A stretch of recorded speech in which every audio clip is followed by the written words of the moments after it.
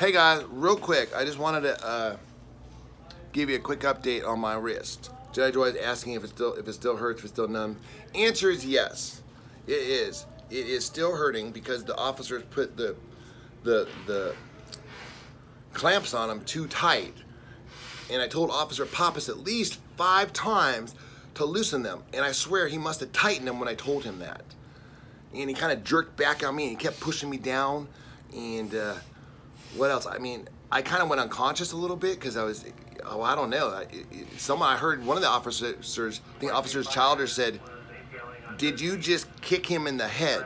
That's all I heard.